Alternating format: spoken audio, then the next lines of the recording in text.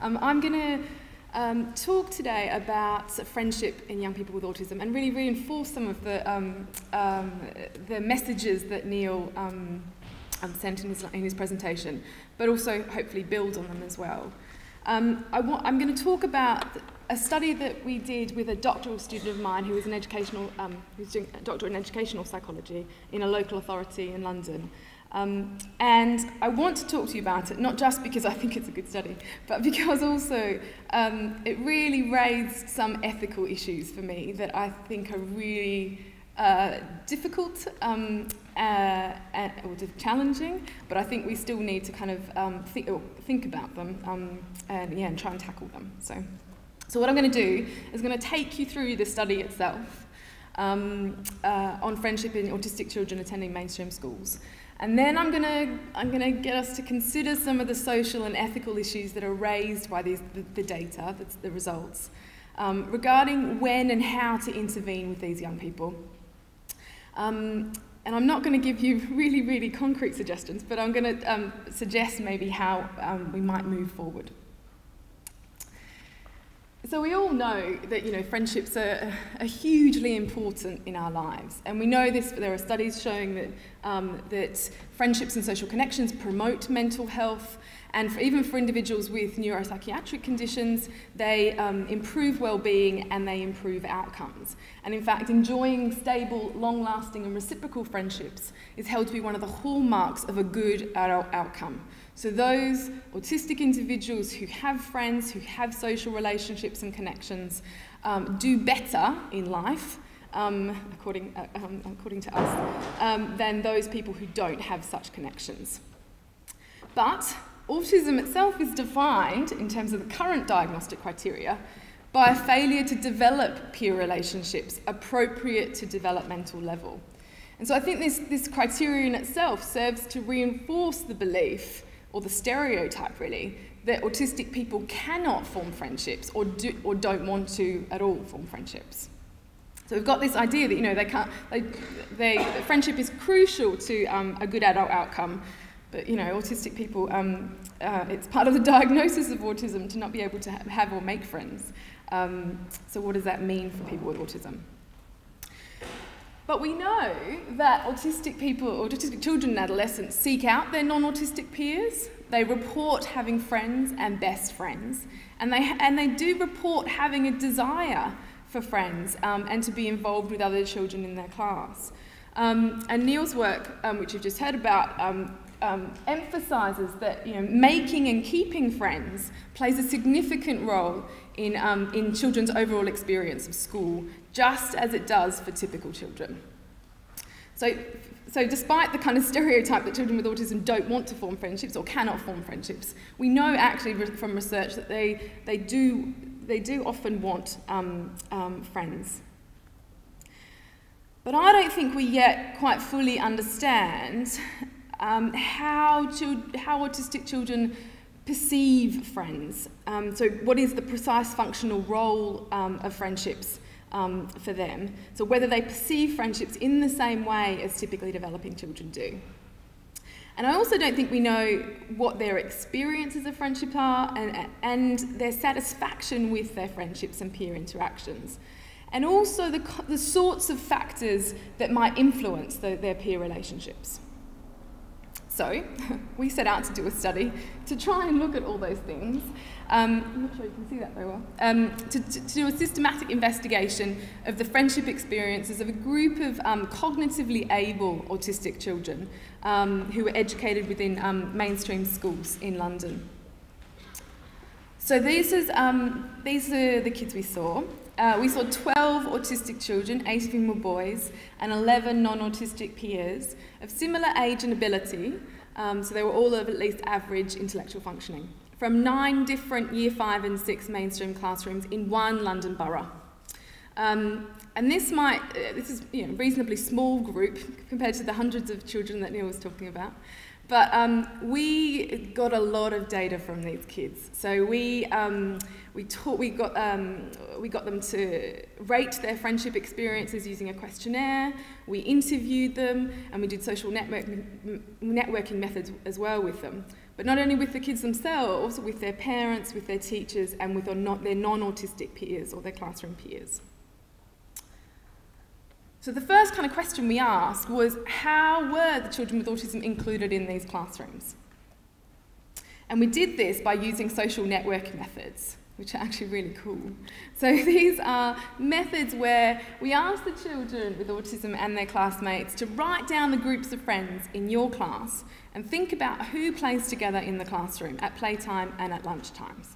So this is a really kind of sensitive way of, it kind of avoids the more direct question would be, you know, who does the autistic child play with in your classroom? This is a kind of a less direct way of getting at that. But what we did was we got all the children's nominations and we put them all together, and that provided a social map of the social networks in those classes, so who plays with who in those classrooms. And I've just got an example of one social map. So this is quite unique because this classroom actually had 3 children with autism in this particular class, so this was a bit unusual. But this is the kind of map that emerged from, you know, asking the question, who do the children play with? So here you've got Caitlin here, and Zane and Lucy. So they're the children with autism. And you can see, I hope, that Caitlin and Zane are really connected to their social groups. They're high-status social groups because there's a lot of people in those groups. And Caitlin and Zane are well connected to them. Lucy, on the other hand, is what we might call on the periphery of social networks. So she's only connected to a single child in the class. So even in this one classroom, there's lots of variability here. You've got children who are quite nuclear or kind of central to social networks, and then a child who's on the periphery. And this is just an example from one classroom, but across all the 9 classrooms, there was this kind of, you know, this is about autism generally, but there was this sense of much variability in the degree of their social inclusion. And so all I've got here is, this is the individual children, all 12 children with autism, and this here shows the degree of kind of the connectedness to social networks.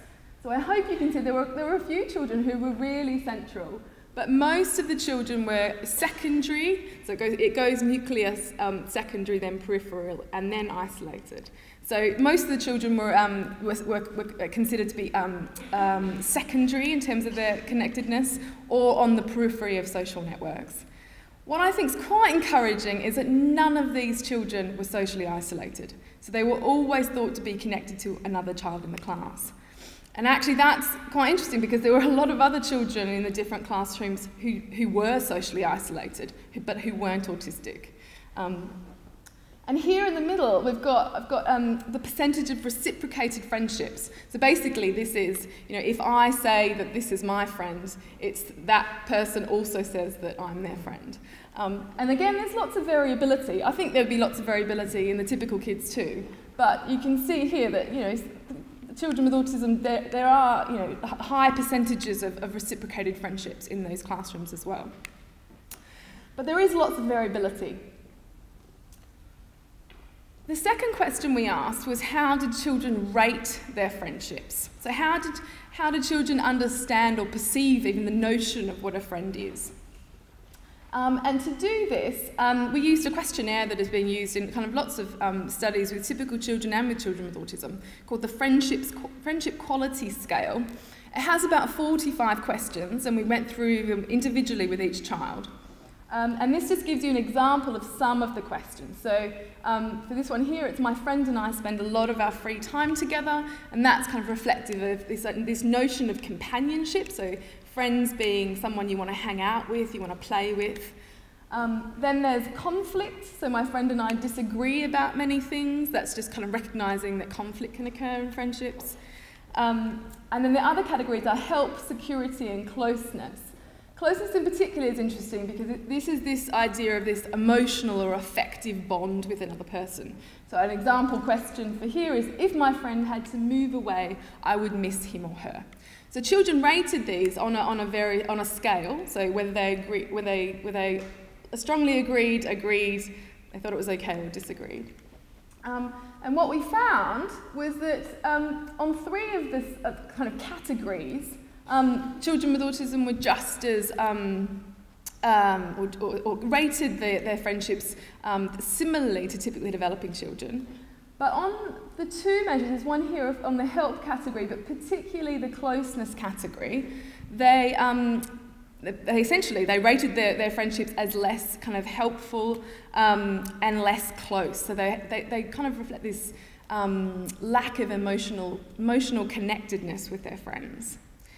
And this was reflected in our interviews as well. So the next kind of question we asked was, what did children with autism say about their friendships? So we got them to rate, obviously, in this questionnaire, but then we wanted to know, we want to really in depth, get really rich descriptions about what they actually thought about friendships. And the first theme that emerged from the data was this notion as a friend, as a companion. So when we asked children, what does being a friend mean to you? They would say things like, they always play with me, someone that you hang around with, we like being together, we play games with each other. And this really, this is qualitatively different from the kind of responses that typically developing children or non-autistic children would give. So typically developing children usually talk about kind of emotional connectedness, or kind of almost an intimacy really with friends. Some children did do that. So again, this is this variability. So some children's descriptions did kind of talk about these affective aspects or dimensions of friendship. So one child said, being a friend is someone who cares for you and protects you when someone is picking on you. So this, there's this helpness, the help quality there and the affective quality. But others didn't at all. So this is one quote from one of the girls. Well, my best friend is going to be moving soon, and my second best friend, she won't be moving, so I can always play with her. And the other girl said, I helped them once, and they were so kind, I thought, well, yeah, he's my friend. So again, it's this kind of the notion of just kind of hanging out, or having someone to chat with, or chat to, or having someone to play with. So that was the first theme.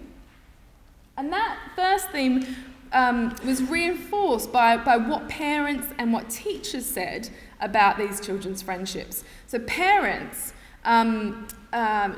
told us that their autistic children's friendships tended to be different in some way. So someone to hang out with rather than someone to bond with. And they also seem to say that generally they perceive their children to be on the periphery of social networks in the classrooms, rather than kind of fully included. The teachers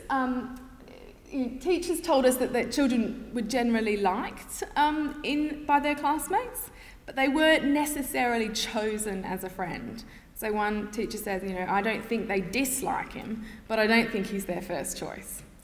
And often the children were perceived to require befriending, so they had to get another child in the class to befriend the child. And the autistic children were either tolerated or they were accepted by the kind of befriender, and also the non-autistic peers.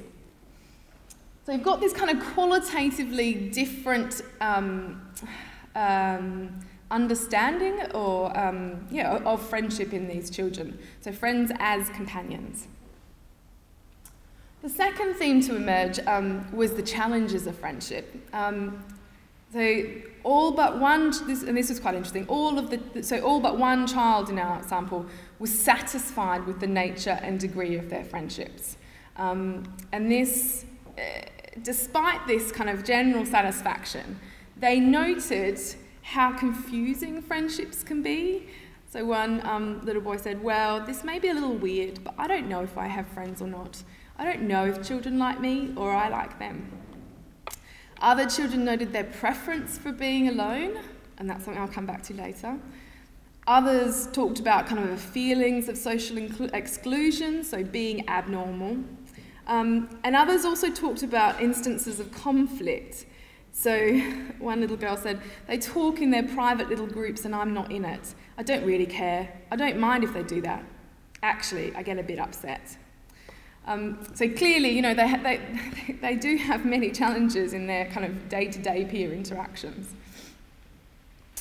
The third theme, and this was, I think, particularly, this isn't these themes kind of emerge from our conversations. We didn't necessarily prompt parents or teachers or the children themselves to talk about these themes.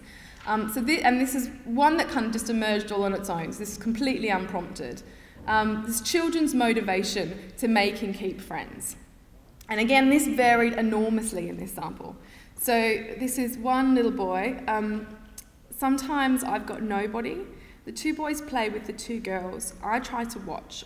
I want more friends because there are no new people in the class. Only new people be my friend, and the other people don't want to be my friend. And you know, Henry's it's really quite sad. But it's he was the only child to be dissatisfied with his friendships. So he clearly wants to wants to be with or have friends, but doesn't quite negotiate that particularly well, at least to properly sustain friendships.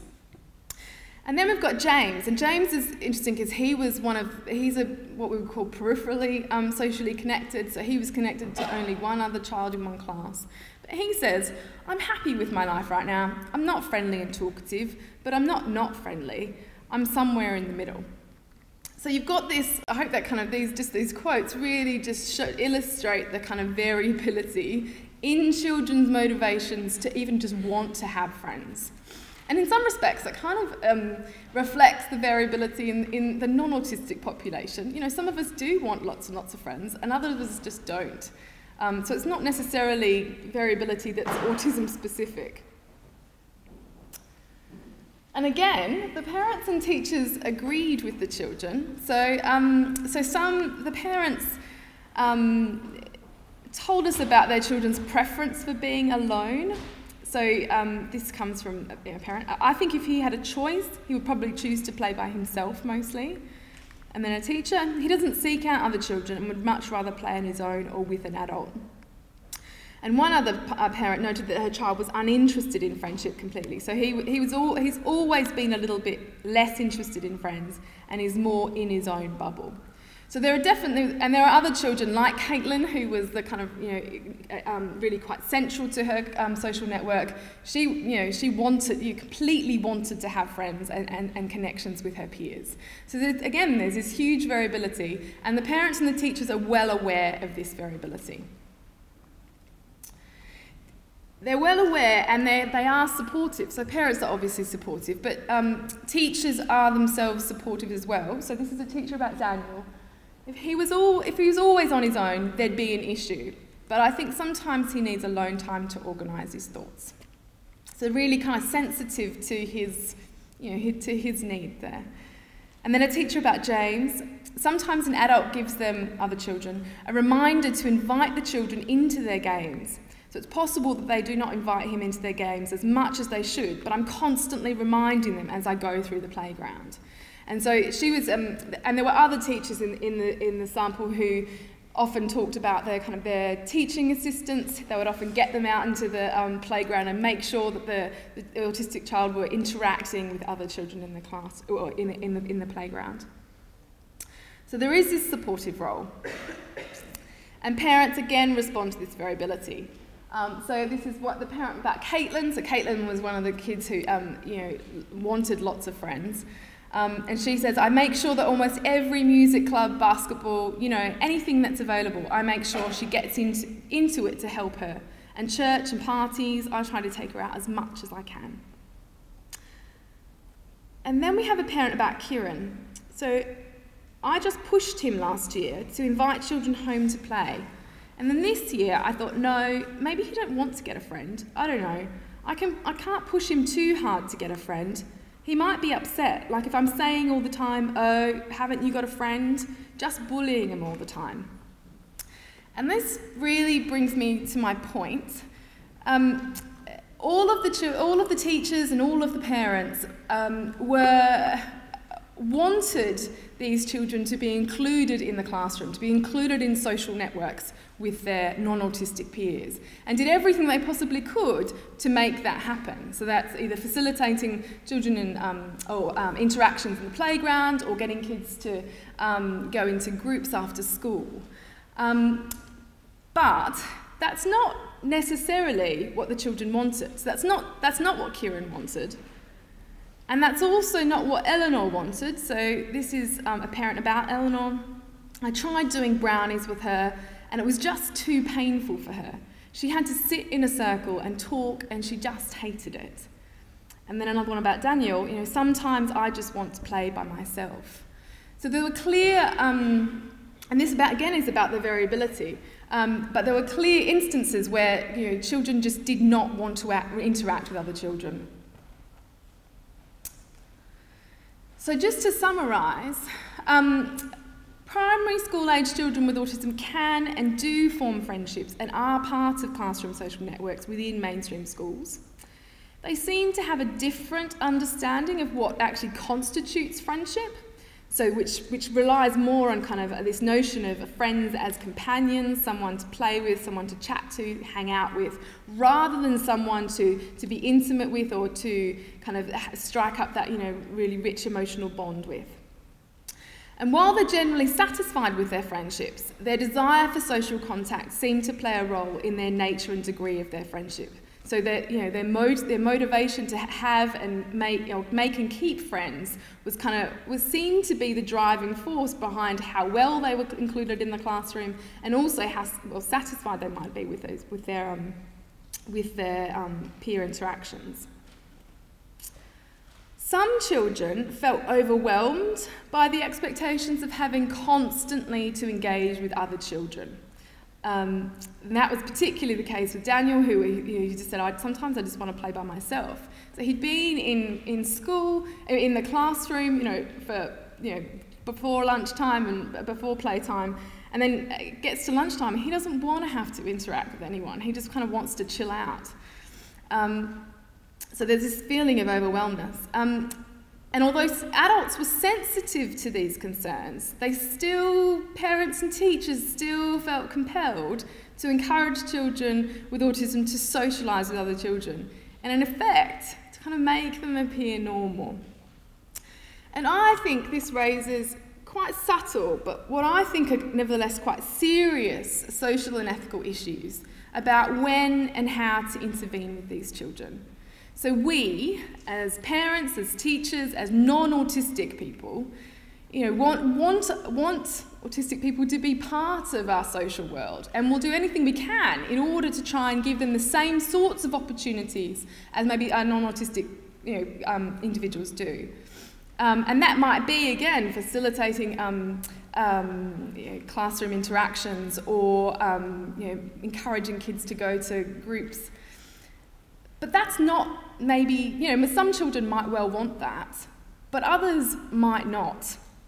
And in fact, in some cases, if we do those things, we might actually be doing some harm, even in the short term or in the longer term. So, just thinking about the, facilitating the interactions in the playground, if the children are effectively being forced to interact with other children, it might, and they don't want to be, it might make them more anxious, which means when they go back into the classroom, they're not going to learn as effectively because, they're completely wound up.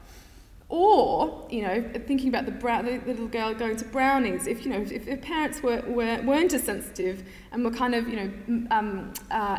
kept her going in these brownie group, this, I think, she obviously hated it, and if that did continue, I think it only serves to make her more aware of her potential differences and might lead to kind of depression and anxiety in the longer term.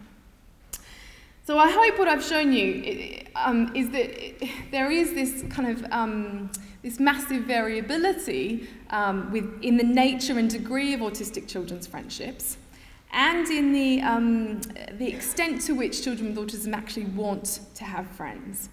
And I have two suggestions about this. So that there is this fine line. So, which I think is a fine line anyway. The parents and these teachers were essentially what I think making these ethical decisions every day.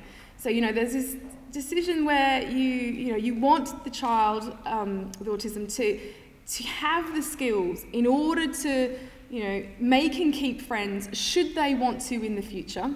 So you want to give them those skills to kind of empower them. But at the same time, you don't want to do that if it causes them distress or either in the short term or the longer term. So there's this constant kind of line, and our parents and teachers, I think, were quite sensitive to this. I hope that actually reflects parents and teachers more broadly. I'm not quite entirely sure it does. But that's a kind of line that I think we always have to negotiate, and so I don't have a right answer of what we should do in these situations.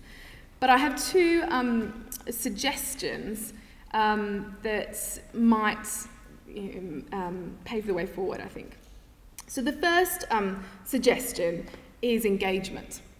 So I think we must, I think, give autistic young people the opportunity to voice their views and perspectives, their kind of hopes and fears, especially for those who might not be able to communicate their hopes or their perspectives so effectively. We need to be able to, we need to be very careful about placing our non-autistic ideals or our non-autistic kind of expectations of what is the right way to intervene with these children. And so therefore the only kind of way to understand what these children want or don't want is by asking them. And I think we need to listen. So this is a quick quote from a friend of mine and an autistic self-advocate in the US, Ari Naiman, who says, "In the world we live in, disabled people are always just around the corner, but never in the room." So we make decisions about children with autism, young people, adults with autism, but we often actually don't ask them about what they want. So that's kind of my first suggestion, actually asking these kids how they feel about things.